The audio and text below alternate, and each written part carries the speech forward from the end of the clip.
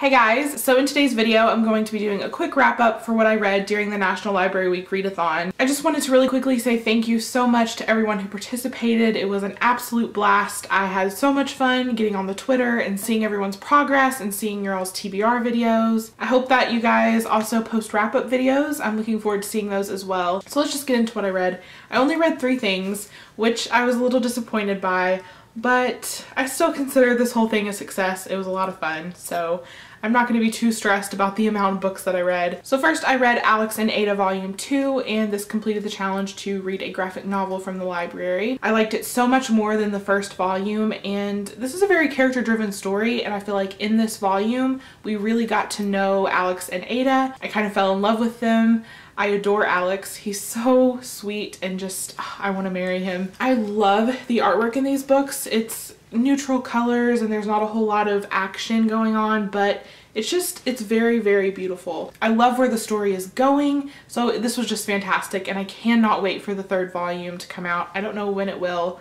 It's probably gonna be a while. I've actually been considering giving it a 5 stars because I really, really loved it. So I highly recommend this series. Then I listened to the audiobook of Crossed by Ali Condi, and so this completed the challenge to listen to an audiobook from the library. I really enjoyed the audiobook, but as far as the actual story, I just kind of felt like it was okay. I gave it a 3.5 stars because it was very enjoyable. Right after I got done reading it, I thought I was gonna give it a 4 stars, but I was like, it's not quite 4 stars. So that's why I went with 3.5. Nothing really crazy happened in this book. I mean, there were some interesting things going on, but it just happened at a pretty slow pace. I think the reason why I enjoy these books is the writing style really is beautiful. I would definitely recommend the audiobook if you guys are considering reading this series. As far as recommending the series, maybe if you have not read very many dystopians, this might be kind of a good series to start with. But for those of you who have read quite a few dystopians, this isn't really anything that exciting. It's kind of your typical dystopian society. I will be continuing on with the series, mainly because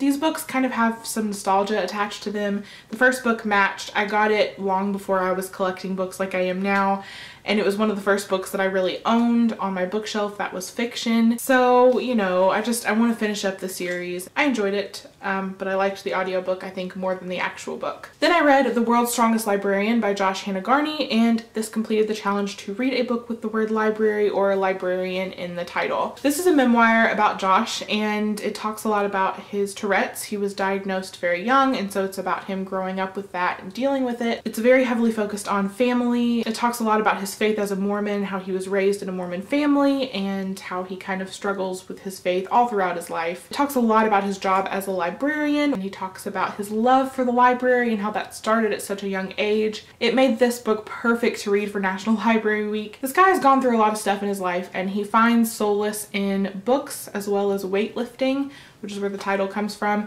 and it's just all about his life, and I think he's a very interesting person. He definitely had some very interesting things to talk about, and I pretty much loved every second of this. I kind of read half of the physical book and then listened to the audiobook half of the time, mainly because I was trying to finish this so quickly that I wanted to be reading it while I was doing other things, so the audiobook was kind of the perfect solution for that.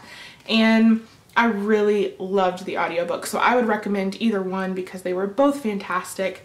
This is such a great memoir. I mean, I'm not really someone who's super experienced with reading a lot of memoirs, but in my opinion, this was a very good one. It was done really well. It kept my interest the entire time. I laughed so many times. I gave it a 4 stars, and the only reason I didn't give it 5 is because the ending, I don't know, I just kind of wanted something a little different. I mean, I understand why he ended it the way that he did, but I don't know, I was expecting something a little different for the ending. But anyway, I really liked this, and I definitely recommend that you pick it up at some point. So those are the only things that I finished during the readathon, and that means that there was one challenge that I did not complete, and that was the challenge to read a children's book from the library. I had the intention of reading this book to fulfill that challenge, which is The Girl Who Fell Beneath Fairyland and Led the Revels There by Catherine M. Valente. And I did read, let's see, I read 90 pages of it during the readathon, so I did read some, but I just didn't finish it, so I will be finishing this before April is over, I hope, anyway. So yeah, I didn't get to finish it, but that's okay. I still ended up reading 3 things, so I guess I'm happy with that. So that's it. I hope you guys enjoyed this video, and I'll see you in the next one. Bye.